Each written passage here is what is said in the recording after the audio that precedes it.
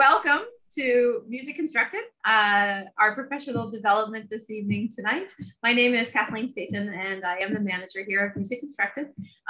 Tonight, we are going to be learning about nouveau instruments and how they can help bridge the gap between recorder and pre-band.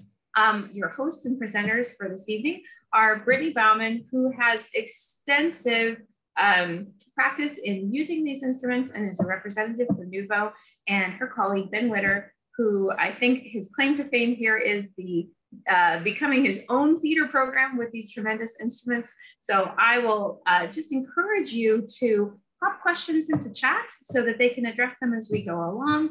And if we stay a smaller number, you can take yourself off mute and ask them live questions at the end of the presentation. So without further ado, I'll hand it over to you, Brittany. Excellent. Thanks, Kathleen. Well, thank you so much for being with us tonight. I'm going to share some slides with you. We are so excited to be talking about pre-band. Ben and I have a lot of experience. Oh, I always hit the wrong one. Teaching with these instruments, and we have lots of things we want to share with you, but we want this time to be beneficial. You came here for a reason, probably with a specific question. So definitely use the chat, and we'll try to make sure that we get to as many different questions as we can. So we're just going to give you a little bit of background. We're going to start with just why both of us teach pre-band. So in my particular situation, I am elementary general music teacher, K through 5. And in my district, 3rd grade is when we started recorders. Well, in that district, we didn't start band until 6th grade. So I had 3 years with them until they got to try another type of wind instrument. So for me, I was looking for something to keep my students motivated within the elementary general classroom. They got super excited the first time they got recorders. It's like such a big deal and they can't wait to play them. And then after a year, the enthusiasm kind of declined. Like, yeah, we've done that. Been there, done that, too cool for school. So I was just looking for something to keep them engaged and motivated. And so when I first found the Nouveau pre-band instruments, that's when I thought, this is what I've been looking for. So I personally use the Dude and the Toot instruments. They use recorder fingerings, but they teach students a new embouchure and even just the fun colors. I would give these to my 4th graders, and it was immediately, they were re-engaged, they were excited again, and we could continue making progress on a wind instrument. So that's how I use pre-band. Ben, how do you use it? Yeah, so when I came across Nouveau, I had just taken over a program that was brought back from nothing. I was gone for about 10 years, and I wanted a better way to do beginning band. I was not really sold on the petting zoo thing and the instrument night thing, and I thought there just had to be a better way. So what I use recorders in 3rd grade for the whole year. And then in 4th and 5th grade, I use Nouveau instruments as a way to give them a chance to try the instruments out. But I give them 2 full years to try them out. So by the time they get to 6th grade, they choose one to stay with for the entire year. And I've had really, really good success in using these instruments. Nice. All right, so we're going to have a couple of slides. We don't have a lot of time together, but just things I wanted to make sure that we're on the front of your mind if you're thinking about starting a pre-band program. And the first thing is, if anyone on this call has taught recorder, what is the one thing you always say to recorder players? Less air, usually. So it's great. Recorders teach great basic skills. You're teaching them how to control their air by limiting it, and that's a really important skill. But then when you're preparing to play a larger band instrument, you're going to need more air. So we just want to remind you to make sure that you do some activities specific to moving air. The more analogies you can use, like visuals, like think about a balloon, anything to get your center to expand. Don't get the habit of the shoulders raising to breathe. Make sure we're using the center. And they can come up with some creative visuals that help them get started. Ben, I'll put you on the spot. Do you have any like favorite air activities that you do, or is it just practice with long sustained notes? We'll do the I don't even know what I call it, but we do like that. We do that quite a bit with the air, but it really builds for me in the recorder aspect, so that they get the air down with the recorder, and then when they make the switch to the Nouveau instruments, it's really not even a big deal. That's great. And so then I included a couple of slides just in case you are someone who's here and you haven't taught band instruments anytime recently. You're going to get a copy of all these slides after, but this is just step by step. If you were to teach flute embouchure and you haven't thought about it in years, you could use this as an easy reference guide. My favorite thing about the toot instrument is that it actually comes with a little recorder lip plate. So this is super easy. I start all my players on this, even if somebody claims they know how to play flute. We all start with this on the toot, and they can practice our rhythms, our articulation, and then I progress them up to the standard flute lip plate. But sometimes students try this, they can't make a sound. I can always put this one back on. So that's one thing I really love about, that's why I started using the toot, and because all my students could make a sound. And then same thing with the single reed. So on the dude instrument, the ligature is just a lever, which is super easy.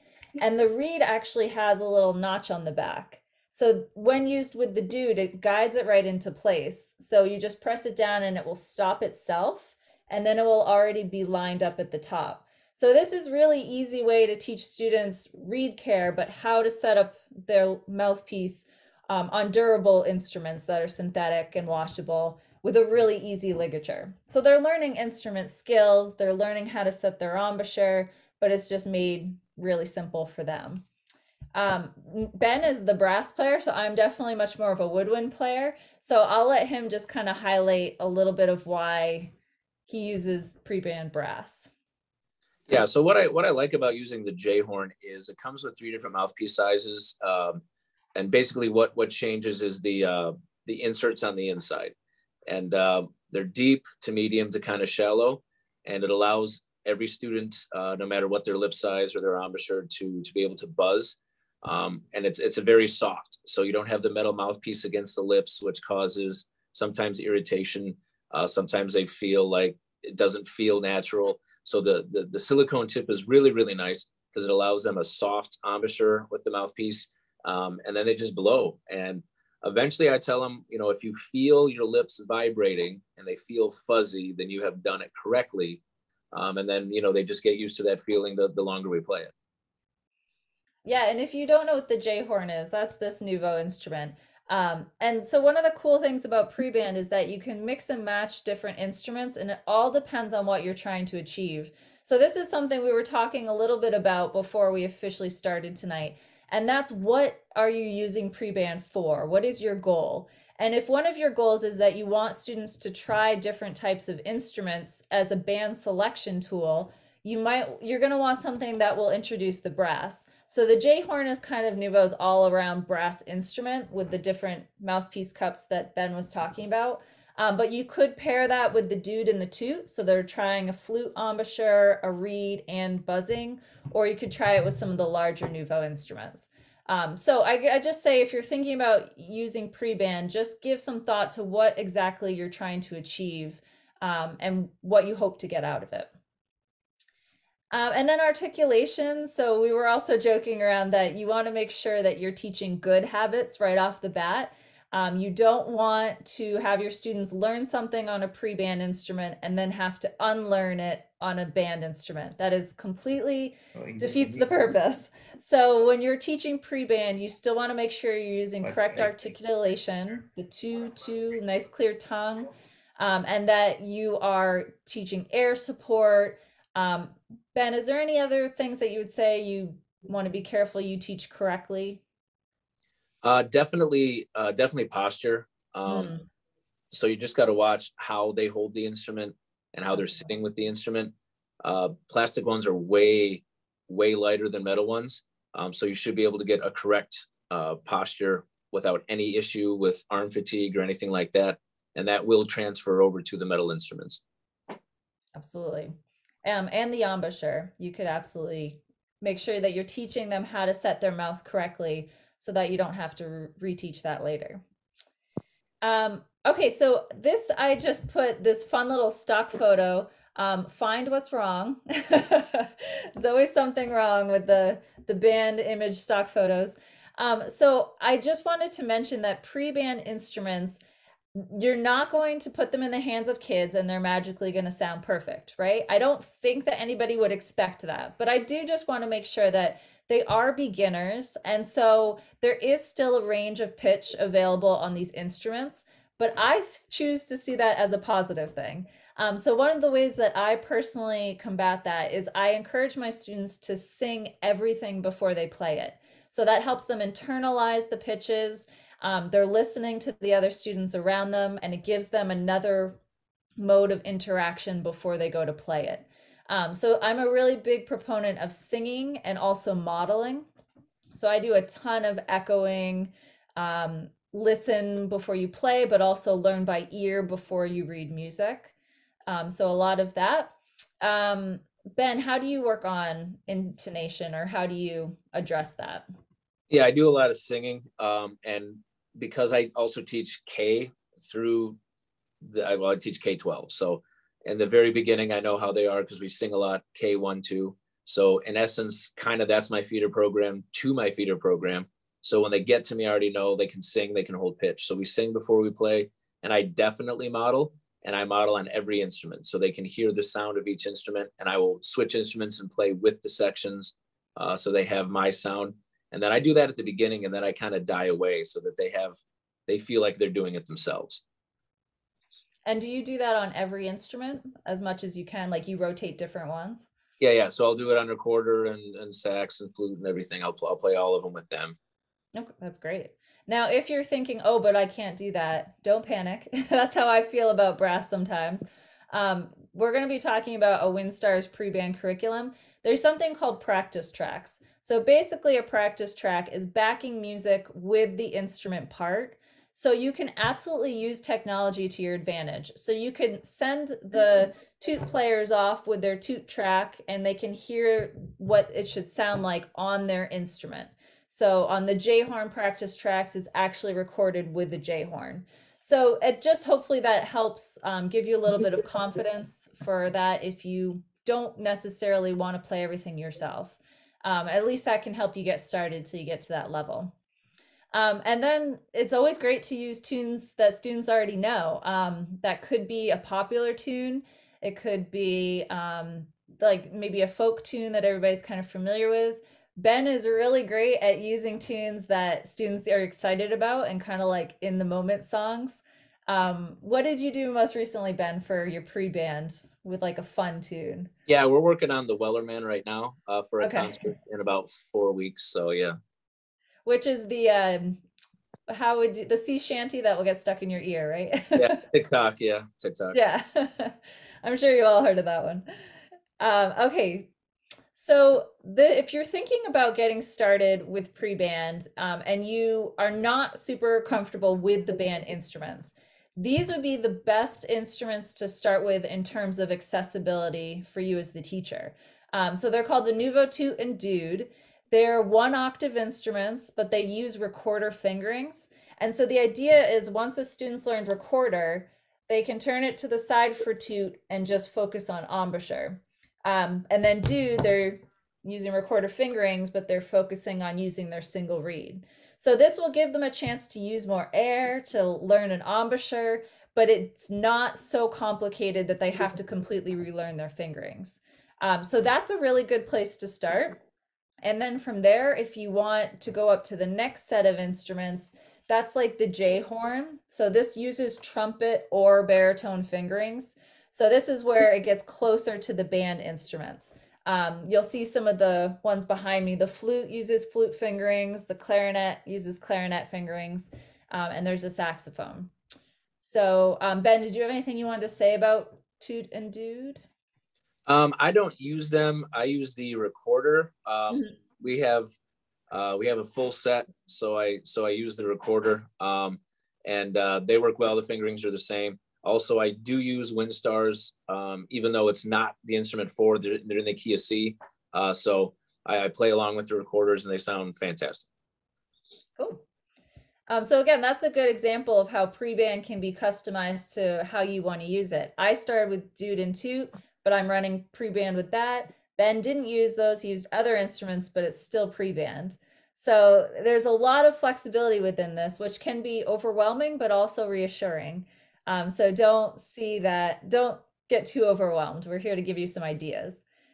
So you heard us mention WinStars. So when Ben and I both started pre-band programs, there was absolutely no curriculum in existence. So what I personally did was I was using these instruments, recorder fingerings. So I just used my recorder methods, which worked fine. It got through what we needed, but it just felt like it needed something specific to those instruments. So then the WinStars curriculum came along, and you'll see the blue books there. So now there's a book that goes with those instruments, with a teacher book and student books. And then there's also another level for the bigger instruments, which you can see pictured underneath. Ben, what did you do? Because there was no WinStars when you started, right? No, I was using Jump Right In is what I used to start with, and it was cool and everything, but it was missing some things. Mhm. And so I just kind of plugged along with that. And then I came across WinStars 1, and that's what I use for my third graders with the recorder.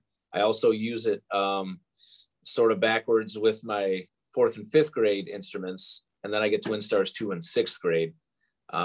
But I love WinStars. The backtracks are phenomenal. The students love playing with them. They're real instruments and not MIDI, and the songs are well written.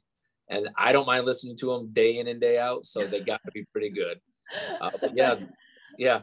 And it's written, and it progresses at a very nice speed and a very nice level, starting at B and working your way down and then going back up to get to the high notes. And by the time we've done with third grade, we have, an octave and a half or so with some supplemental tunes. We're playing in duple meter, triple meter, 2/4/4, 4/3/4, later on 6/8, various genres, various tonalities, Aeolian, we got major, we have minor. Just really well done, and it gives the students a ton of acculturation and all these different things. And going along with that, it's flexible. So there is a book and it's got a set number of music, but if you pick it up, you might think, well, I'm going to teach for much longer than that. There's also a website. So that's the other key part to WinStars is there are books, but on the website, there's a ton of extra free material. So you can find extra music. So you can actually go on and search, I want a song for the dude.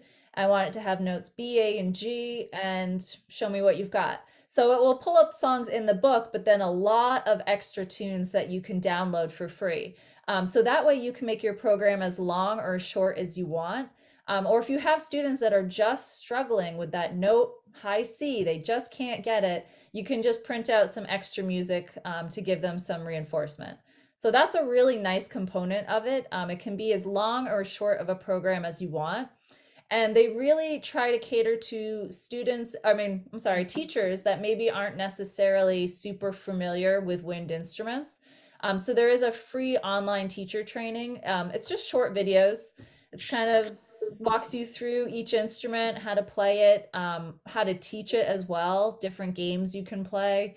So that's a really good confidence booster. And then there's also play along videos, which those are all on the WinStars YouTube channel. So you watch it and it will track the music for each instrument.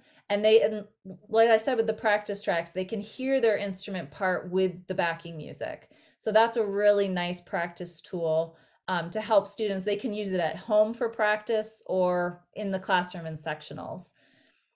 Is there anything else you use from the website, Ben, or do you use the play along videos at all?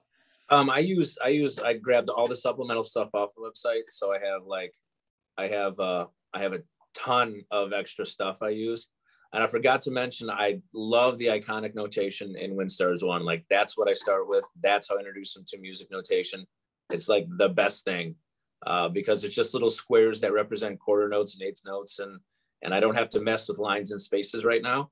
And that comes later in sixth grade after we get used to seeing the pitches rising and falling. And then, 5 traditional notation is not a problem whatsoever. Yeah, we actually did a session on Music Constructed a little bit ago about iconic notation. So if you're not familiar with it, like Ben said, it's colored notation with the boom whacker colors and blocks to show beats instead of the staff. But the idea being you get them started with that. And like Ben said, you transition whenever you feel your students are ready to standard notation. So it's just another helpful aid. And really for me, the main goal of pre-band is to help students be as successful as possible. So if you can give them as many tools to support them as you can, it's going to make their journey enjoyable. They're going to want to stick with it, and they're going to be really proud of what they can learn as they go. Anything else about WinStars, Ben, before I think that covers it. Okay. Okay, so really quick, what I wish I knew before I started a pre-band. So I'll go first. When I first started pre-band, I didn't know anyone around me who was using it, educators. I didn't know a single school who was doing it. So I wish I had known that I could use everything I already knew. I didn't necessarily have to reinvent the wheel. So in my background, elementary music, I could use the other methodologies that I was already trained in. So I used some of my ORF training, conversational solfege, even Dalcroze and movement. I combined all of that together and used it to help support what we were trying to learn with the instruments. So the WinStars curriculum is fantastic in encouraging you to pull from what you're already trained in. WinStars doesn't tell you what to do on lesson 1 and lesson 2. It gives you ideas, but really it's ultimately where your strengths are and your students' experiences as well. So I wish somebody had told me that, just to take some pressure off and start with where you feel confident and then work your way to new things. Ben, what do you wish you knew? Yeah, so I kind of got a chance to start over and cleanse my mind of this traditional beginning band, whatever model that we use now that does not work. So I wish, I mean, in some sense, I'm glad that I knew there was a better way. I wish I knew how easy it was when I started. I was a little nervous breaking new ground and kind of going in uncharted waters. And I was worried because I'm a brass player, so flute fingerings are very foreign to me. And I wish I would have known how easy it was. And I probably would have started with a much more can-do attitude than the OMI attitude that I think I had for the first semester or so on them. That's a good one. Great. And so we want to open it up to questions. We have a few minutes left. So if anyone has anything they're wanting to ask. And we also have, Nuvo is currently running a giveaway right now, a sweepstakes. So if you want to start, but you don't have a budget, I know none of you have had that experience, right? Budgets can be really tough, but they are giving away a full class set of either the smaller or larger instruments. So again, you'll get a copy of these slides if you want to take a look at it later. Might be something you consider if you don't have the funding already. So I will stop right there and let's see if there's any questions. So if you want to unmute yourself, or you can put it in the chat. We still have a couple of minutes. We'd be happy to. Definitely. We've got a raised hand from Michelle, and we'll come to you in just a second, Michelle. One of the questions from the chat was first grade. How early can you start implementing these instruments with the kids? That's a good question. Well, personally, I've gone as young as second grade with the Recorder Plus. So that is a regular recorder with keys. If you have really advanced first graders, you could absolutely try it. I just personally can only speak to second grade. And then personally, I've used these with third grade as the youngest. Ben, what's your experience? I usually start with third grade, just from my experience, the dexterity and the fine motor skills are, they're just not there with the younger students. And so I don't want them to have any sort of roadblocks or failures right off the get-go. So third grade is when I start recorder. Yeah. Great. Michelle, go ahead, take yourself off mute. So I'm a Suzuki violin teacher, and I will throw any instrument to any kid of any age, and I get a kick out of my 4-year-old walking around with the J horn going, "It makes fart sounds." So like a 4-year-old can get a pretty decent tone on a J horn, which is actually where my question is. I did get the WinStars 2 book. I experiment on my own children. I have a 9-year-old, a 7-year-old, and a 4-year-old. And I gave the J horn to my 9-year-old, and just he couldn't produce a high enough pitches. I love the concept of everything being in C and everybody being like all three instruments, the clarinet, the J sax, the J horn, being able to play together in one class. But I was finding that my 9-year-old just couldn't, with his embouchure on the J horn, produce the B, like the G, the A, and the B, and middle of treble clef that the Windstars book was asking of him at the beginning. And I'm just wondering how on earth you start the J horn in the middle of, do you start them down an octave if they need to? Do you start them in mixed groups with a student flute? Do you start the J horns on their own and just like whatever partial you get is what you get, kids, go for it, and then like roll them in as they find the pitches? How do you get J horn in with like the flute and the clarinet? Yeah, so the J horn, it's written in treble, but it's got the 8, so it's supposed to sound down an octave. So I'm not sure if you caught that. You did. Okay.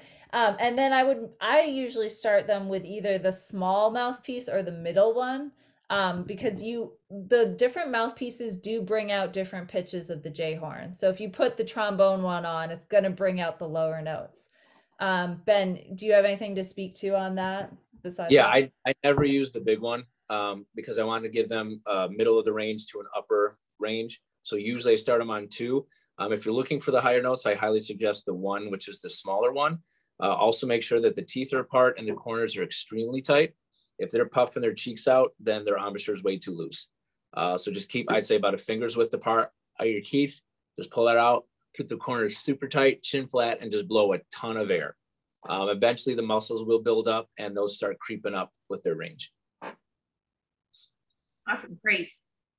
We've got a couple more in the chat. Brittany, I don't know if you just want to address them from there. It starts with Barbara asking how often you meet with your kids. Once a week? Do they have so I personally, right now, I'm working with a after school program twice a week. So we have, by the time they settle in, it's maybe about 45 minutes if we're lucky of actual instruction. But yeah, so we have twice a week for a full semester. And then the second half of the year, I get a different group of kids. Each kid has a school instrument. So they have a classroom set that the school owns. We wash and we reuse them before the next class. Every school does it a little differently. So I know some schools do have kids by their own, but a lot of cases that's just not really financially possible. So in every situation I've taught in with pre-band, it's been school-owned instruments. Do you have the same, Ben, or is it different? Yeah, mine are all school owned. They just have different mouthpieces. So we keep them for 8 weeks and then we wash everything and switch instruments. I see my students 3 times a week for 30 minutes each. And then in 6th grade, I see them every day for 55 minutes. That might be a new record. I don't think I've ever heard that much. That's awesome. How much, what's the average cost of the Recorder Plus? I'd say about 15-ish for the cost. And again, that's usually school instruments, but this one could also be an adaptive instrument. So this could be if you have a class of open hole recorders, but you have one student that has difficulty covering the openings, you could just have 1 or 2 of these. But contact your favorite store, West Music, and they'll ask them about educator pricing, and they can give you all of that information. Our friend in Bermuda was wondering if your contest is open to overseas participants. Oh, it's open to US only. I'm sorry. That's a good question though. But Janice, you can still, actually, all of you on the call tonight, when you registered, you should have gotten a link to a special page where you can actually get 15% off of a price of one of these instruments. And that code is good through May 1st. So you can at least take advantage of that. And Janice had one more question, which was about purchasing reeds for the dude, where she can do that. Yeah, West Music. So you can purchase reeds in sets of 3, and we have strength 1, 1.5, and 2. And then another fun fact is you can use cane reeds if you want to, but they're soprano saxophone size or E-flat clarinet, but soprano sax is more common. But it is possible. But yes, you can buy them in extra sets of 3. And then I think I saw one more question. Oh, just Emily saying that she has a 1st grade clarinet student. She's doing really well. She's reaching the finger holes well, and we're using accent on achievement instead of Windstars, but it works. which is great. That's another example of what your goals are and what you need to achieve them. Nobody's telling you it has to look a specific way. Every pre-band program I know has looked a little bit different, and that's great because everybody is different. So I'm a fan of that. That's fantastic. Well, Brittany, as ever, you're right on the nose with your presentation and have covered everything so beautifully. And Ben, this is the first time I've had the opportunity to hear more about the flexibility of this program from another voice. So thank you so much to both of you for being here. You may think of questions after the fact, and you are more than welcome to reach out to us with those questions. I'm putting our email in the chat, which is service@musicconstructed.com. It's a lot to type. You can type any questions that you would have for Brittany or Ben, and I'll get those passed along to you. Also, for attending tonight, you do have access to a PD certificate for 30 minutes. Don't worry, we'll be sending you out the email with all of that information, so you won't have to keep track of it. You'll get a copy of the slides, tonight's video, and some other supporting materials. So on behalf of Music Constructed, thank you so much for joining us, and a huge thank you to Brittany and to Ben for this informative session. We so appreciate you sharing your expertise. Thank you. Thank you very much. Have a great night. We hope to see you again at another Music Constructed PD, which, P.S., there's one on Wednesday if you're interested. Have a great night, and thanks for coming. Bye, everyone. Bye.